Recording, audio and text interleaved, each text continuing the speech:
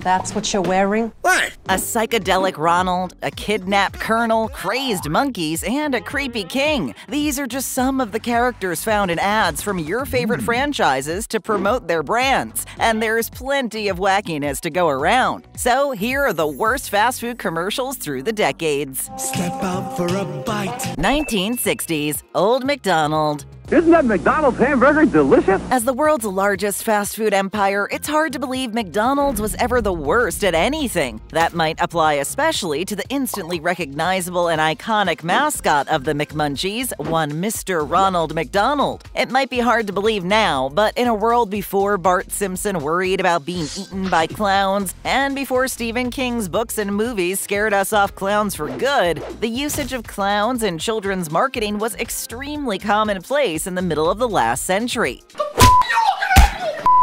But before Mickey D settled on the now recognizable and copyrighted look of the Golden Arches mascot, Ronald looked a lot different in the early 1960s. Classified as hamburger happy, the quote-unquote world's silliest and hamburger eatingest jester looked pretty odd to say the least. With a drink cup instead of a traditional red nose, a takeout tray for a hat, and a magic bottomless burger belt, the OG Ronald also made sure to push those products along the way. His slapstick antics and slapped-together costume eventually gave way to a more modernized image. When it came to the original Ronald, McDonald's had seen more than enough clowning around. Peekaboo! 1960s, Kidnapped Colonel. What do you know about chicken? In the 1960s, KFC was a brand on the rise, with Colonel Harlan Sanders' famous secret deep-fried chicken recipe becoming a hit all across the United States. His restaurant chain had over 600 locations after just 10 years in business. The Colonel sold his chain to a group of investors in 1964, and business continued to boom. KFC added another 1,200 locations nationwide in the next 4 years, bringing their total to 1,700 by 1968. The unmistakable image of the Kentucky Colonel naturally lent itself to being front and center in ad campaigns for the rapidly booming brand. The legendary secret recipe of 11 herbs and spices has indeed remained under lock and key to this day. I want to have knownness of the secret recipe. But in this questionable commercial, it didn't stop some desperate housewives from trying to get the Colonel to spill the tea. Strapping poor Mr. Sanders to a chair and a lie detector in a dark room complete with a swinging light bulb, angry close-ups, and an evil laugh, the Colonel doesn't dish on any of the actual ingredients. Rather a sucker for punishment, he spends the ad laughing it off as he jokes about the 11 herbs and spices, supposedly including things like his grandfather's overcoat, 3 shoelaces, and a hubcap. The whole thing comes off rather sinister and aggressive just to sell buckets of chicken that are frankly finger-licking good enough to sell themselves. You ate the skin off of every piece of chicken! Well, I saved you all the chicken part. 1970s, Goldilocks and the 3 Pizzas. Something's cooking. Restaurants cranking out bad commercials aren't just exclusive to burgers and fries. We all remember Goldilocks and the 3 Bears, but you'll have to bear with us for this next awful ad. The original fairy tale story of Goldilocks dates back to the 19th century, but it wasn't until the 1950s that Shakey's Pizza burst onto the scene before debuting this commercial 2 decades later. Shakey's namesake and founder was Sherwood Shaky Johnson, who opened the first location in Sacramento, California in 1954, making the claim of America's first franchised pizza chain under the trademarked slogan of World's Greatest Pizza. The chain expanded across the USA and even as far as the Philippines, Japan, and Singapore before crossing paths with the Den of 3 Bears for an ad campaign in the 1970s. This pizza is amazing! The idea of Goldilocks ditching porridge for pizza makes perfect sense because there's not one of us who wouldn't make that decision. However, the inclusion of 3 singing bears is where this one crosses over into being unbearable. With the tagline of "We serve fun at Shakey's, also pizza." They seemingly had the right idea, but the wrong execution before the combination of talking animals and tasty pizza became a craze featured at Showbiz Pizza Place and Chuck E. Cheese in the following decades. Sometimes you have to do whatever it takes for a good pizza, including grin and bear it. We serve fun at Shakey's, also pizza. 1970s, Animation Domination. I love cartoons. We now switch gears from Goldilocks and the Three Bears to Wendy and the Three Burgers. When Wendy's was founded in 1969 in Columbus, Ohio, Dave Thomas's concept of square burgers on round buns was unique enough to catch on in the rapidly expanding American fast food market. With the slogan, "Quality is our recipe," he named his new restaurant chain Wendy's, which was his daughter Melinda's nickname. As the face of the franchise, Wendy got some 1970s TV time in cartoon form as an animated ad. Ooh, cartoons. The commercials themselves are fine and reasonably well animated for their day, but are pretty thin on anything else. In a world that by then had become borderline overcrowded with restaurants cashing in on fast hamburgers and McDonald's and Burger King eating up the competition through national expansion, the commercial didn't set itself apart from anything else. There's no sign of a Frosty or a classic chili, and the trademark square patties aren't even mentioned. Sure, you get burgers and a mascot, but that was the bare minimum for success in the 70s, and these three cartoony cuts of meat didn't do anything beyond that to draw in business. 1970s, McDonald's gone mad. Grab a hold of Ronald's hand. The 1960s were well known for counterculture and hippies, but according to this next commercial, some of those psychedelic effects lasted into the next decade. By this point in 1970, Ronald McDonald had evolved into his more recognizable and polished form, but the introduction of the Happy Meal was still almost 10 years away, and the company needed a way to keep kids begging their folks for a McDonald's run. Hence, this commercial from McD's seems like it was filmed after some experimenting with LSD. A hallucinating swirl of live-action, googly-eyed scenery includes apple pie trees, a hamburger patch, milkshake volcanoes, and a French fry thatch, while Ronald and his companion skip across the landscape as if they're off to see the wizard. Except this yellow brick road ends at a pair of yellow arches. The surrealist scene is lifelike enough to be weird, but not cartoony enough to be fun, and bumping into this cast of characters would scare any kid away from their local McDonald's play place. Whatever illicit substances were responsible for this commercial must have been potent, and the Woodstock-inspired backing track only adds to the way-out wackiness that keeps this commercial as one of the worst. That was terrible. 1980s, a beef about beef.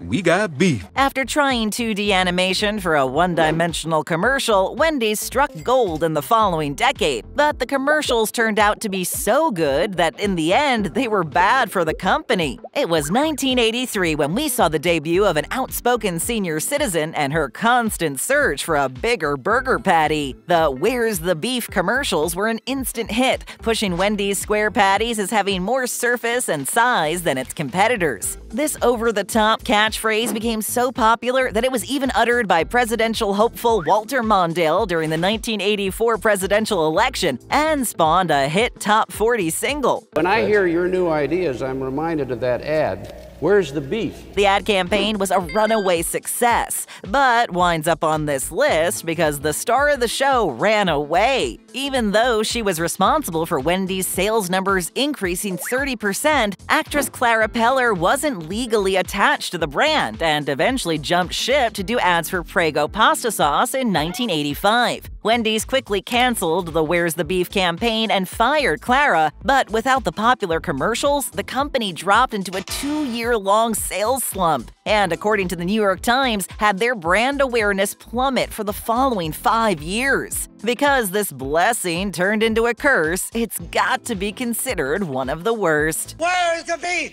Before we get to more commercials, if it's your first time here, go ahead and hit that subscribe button. Thank you so much. 1980s, Little Nibble, Big Trouble. Nibble here, lick here. We've heard of picky eaters, but this commercial really pushes it. In the wake of Wendy's disastrous fallout from Where's the Beef, the company went from questioning where the beef was to questioning what its next steps would be. Hiring a new ad agency in 1987, Wendy's pivoted to a new campaign called Give a Little Nibble that featured customers literally picking at their food before they ate it. Grabbing bits from a giant burger was supposed to emphasize tasting the quality of the beef before tasting the burger as a whole. Give a little nibble. But it only ended up emphasizing Wendy's woes. The company had lost $4.6 million in 1986 after losing Clara Peller, and in the first 3 months of 1987, they lost $6.8 million trying to replace her with these lackluster ads. Through this new ad agency, Wendy's had financed and filmed enough content for the Little Nibble commercials to run for 9 months. But they proved so ineffective that they were pulled from TV after only 7 weeks, making this a commercial fail. Your commercials? They suck. 1980s Hamburger Herb. This man is Herb. While watching Wendy's riding high on the success of Where's the Beef, Burger King decided to get in on the action with a crazy character of its own. Except this one didn't do very well. Commonly referred to as Herb the Nerd, the mysterious Herb was purported to be the only person in the country that had never eaten at Burger King. No Whoppers, no Bacon King, no croissantwich, and no chicken tenders. But who was this Herb? The commercial campaign led up to a big reveal with a Super Bowl ad in 1986 and was followed with a cash giveaway contest to anyone who spotted Herb eating at their local BK. The commercials were fun and enticing, but at no point did it recommend anyone to go eat at Burger King or push a new product of any kind. And the excitement was gone once Herb's bespectacled burger-munching face was finally revealed during the Super Bowl. The advertising campaign and subsequent giveaways wound up costing the king a big chunk of his kingdom with a $40 million investment, but wound up causing Burger King's profits to plummet by 40% when the whole idea flopped. That is the worst idea I've ever heard. 1980s Mickey D's to the moon. To the moon, Lois! We already saw the Golden Arches get weird in the 1970s, but in the decade that followed, they decided to try it again. This 1980s ad campaign was a spoof on lounge singers from the 50s and 60s, and commercials featured a crescent-shaped crooner. Going by the name Mac Tonight, this unnervingly bizarre burger aficionado was a piano-playing, moon-headed mascot that wore sunglasses at night and became an oddly striking image next to the usual cast of cuter McDonald's mascots like Ronald, Grimace, Birdie, and the Hamburglar. Easy, new guy. The home of Ronald McDonald has seen almost 50 separate USA-specific marketing campaigns over its nearly 7 decades of being around, and Ronald McDonald has had his share of mascots that have moved in with him over all those years. But this one is certainly the strangest. Mac Tonight's crooning career only spanned 3 years from 1986 to 1989 before the microphone was officially unplugged, when McDonald's was sued by the estate of popular singer Bobby Darin, whom Mac Tonight most closely parodied. The late-night lounge singer was forced to hang up his sunglasses, and the Mac Tonight commercials burned out faster than a shooting star. Come down to Mac Tonight.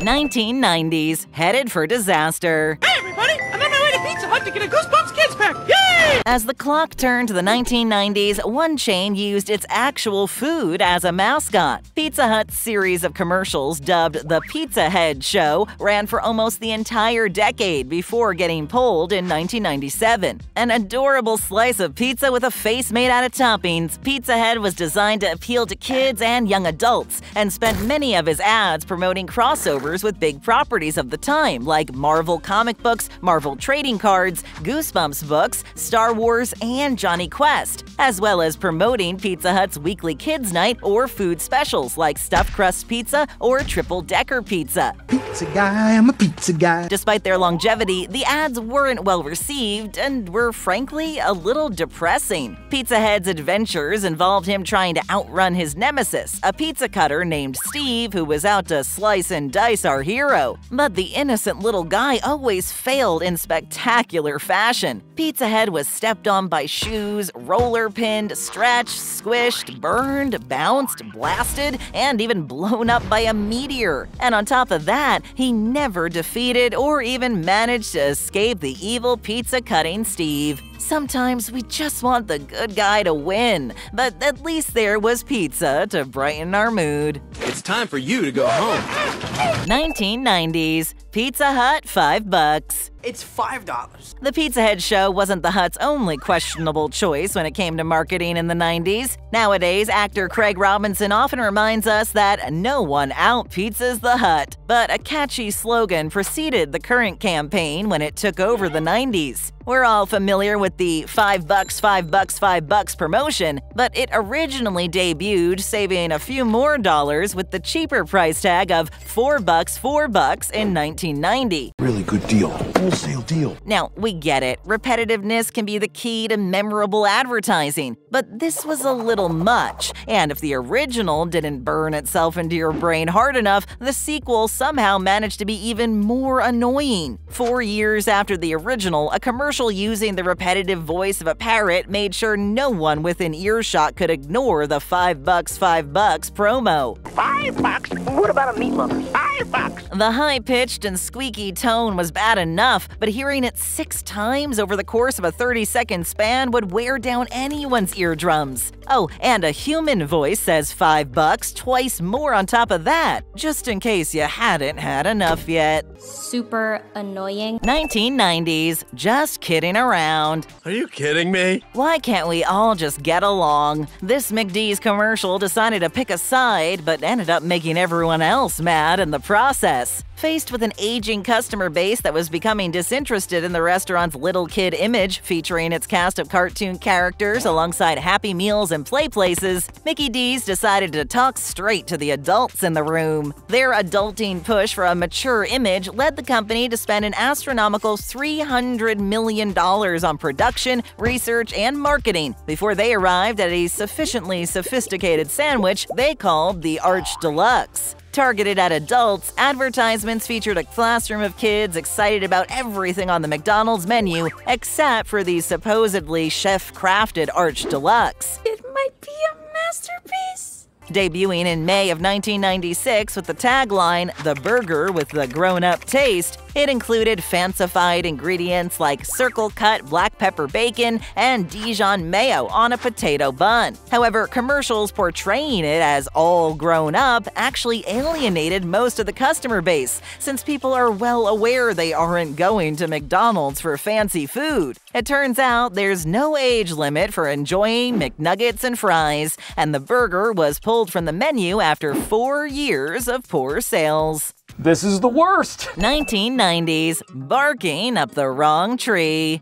Bless you, Taco Bell. They say a dog is man's best friend, but the jury's out on whether that's also true for the relationship between dogs and taco restaurants. From the fall of 1997 to the summer of 2000, the world was treated to a series of Taco Bell commercials featuring a chihuahua that, rather than barking, spoke with a cartoon voice. The cute and charismatic little character was featured in a variety of situations, including police standoffs, late-night landline phone calls, high-speed car chases, and even hitting the drive-thru with Godzilla. The Taco Bell dog and his "Yo quiero Taco Bell" catchphrase became a cultural hit, but the outlandish ads weren't popular with everyone. Eventually being deemed culturally insensitive and stereotypical to Latin American cultures, the commercials created a large controversy amongst the Mexican-American population. To make things worse, they weren't making any money. Taco Bell's sales numbers had dipped by 6% in early 2000, convincing corporate that no matter how popular the commercials were, they weren't inspiring folks to buy tacos. The fun but failed commercials ultimately burned out as a fad in less than 3 years on TV screens. 2000s, monkey business. What kind of business? Monkey business. Ever since opening its first shop in 1981, Quiznos has brought that toasty and tasty goodness to the world. That's a full 24 years before Subway introduced their version of toasted sandwiches in 2005. But in all that time, Quiznos was unable to replicate the Subway success story. To try and grab a new market in the new millennium, Quiznos went outside the box and a little bit off the rails with a new commercial. Viral ads featuring mascot rodent puppets named the Sponge Monkeys bombarded TV and computer screens throughout 2004, but viewers were taken aback by the Sponge Monkeys' off-putting appearance and off-key singing. This is $1,200 a week for voice lessons, and this is what I get? At the least, they grabbed your attention, even if they didn't convince you to grab some Quiznos takeout. And despite developing a cult following over the years, the lack of sales created by the Sponge Monkeys' weird looks and wailing sounds became a big problem. Quiznos had about 4,000 nationwide locations in 2005, but has since dealt with bankruptcy in 2014 and 95% of its stores being closed by 2023. Only some 150 Quiznos were left standing at that point. And while we're not directly blaming the Sponge Monkeys commercials, it's a tough coincidence for a tough-to-swallow commercial.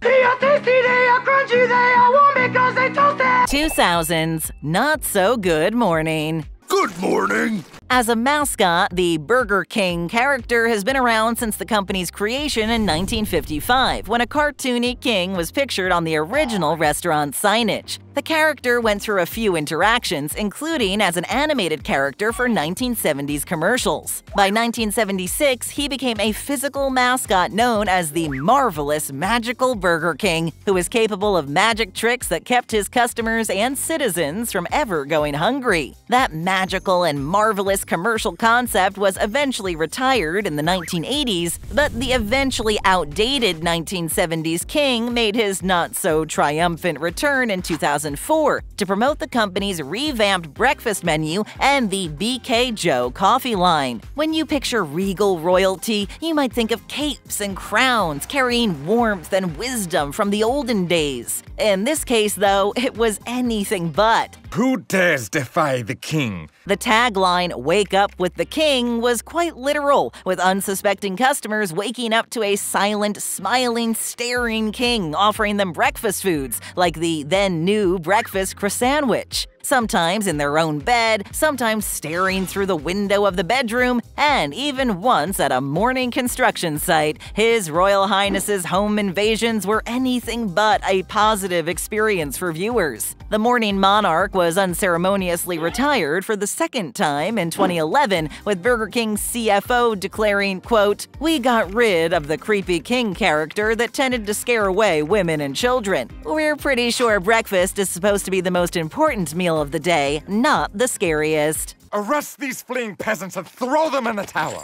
2000's car wash controversy. Ooh, car wash! You've heard that sex sells, but that doesn't sound like that's the case when it comes to hamburgers. Beautiful babes and magnificent models have been used to sell products for as long as products have existed. But in 2005, a Carl's Jr. attempt to sell a spicy and sexy cheeseburger just wasn't hot enough. Celebrity socialite Paris Hilton was a highly touted commodity in 2005, thanks in large part to the success of the reality show The Simple Life, and her good looks seemed like a good idea to Carl's Jr.'s advertising department. A commercial featuring Paris chomping down on a Carl's Jr. spicy barbecue $6 burger during a bikini car wash debuted in May 2005 and generated immediate interest, just not in the actual product. Just wash in your car. A couple split-second shots of the burger is all you get, while viewers are distracted by everything else that's going on. The advertisement reportedly cost between $4 and $5 million to produce and air in Carl's Jr. markets, and about the same amount to run for its sister franchise Hardee's. But for all the Hilton hamburger hype, the company only had a measly 1.7% sales increase to show for it after running the ads for a month. Beauty and the Beast became Beauty and the Beef, but it's no mystery why this burger ad that showed almost no burgers in it wasn't any good at selling them. We failed.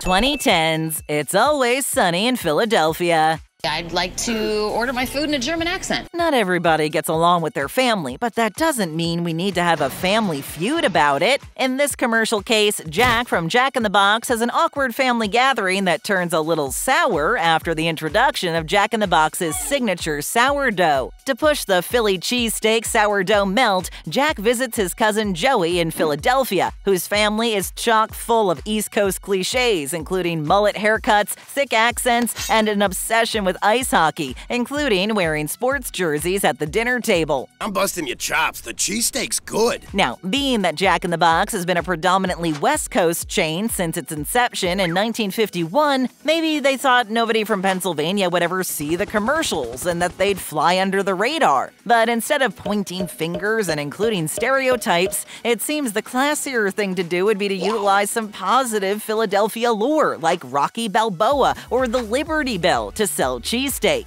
Instead, we get introduced to a Jack in the Box extended universe that leaves us with more questions than answers, including if there are other regional box families and just how many of them might also use ridiculous regional stereotypes to sell burgers. Maybe this agitating ad is one that Jack should have kept in the box. No idea's a bad idea. 2010s, The Crown and the Clown. You're gonna die, clown! You might have heard the song Tears of a Clown, but this next ad is all about fears of clowns. Technically referred to as coulrophobia, the fear of clowns is estimated to afflict more than 40% of Americans. But the marketing department at Burger King was rather fearless when they leaned into the image of scary clowns for a Halloween campaign in 2017. Using the tagline, "Come as a clown, eat like a king," for what the company dubbed Scary Clown Night, the promotion featured a Whopper giveaway for customers who showed up dressed in clown costumes on Halloween night, and featured a motivating, macabre digital commercial of not-so-funny clowns chasing down a victim on a dark and shadowy night before arriving at a Burger King location. People hate clowns now. The ad also featured a jab at the competition's McMascot when a not-so-subtle red and yellow Ronald McDonald-styled clown makes an appearance. It's a great idea, but runs into an unfortunate snag. The commercial is actually intense and wouldn't be out of place in any big-screen horror film, and it would be downright frightening to anybody who specifically suffers from a fear of clowns. We love a Whopper as much as anyone, but a nightmare scenario of being run down by a gang of crazy clowns on a dark Halloween night just to get a free one is asking a lot. Count me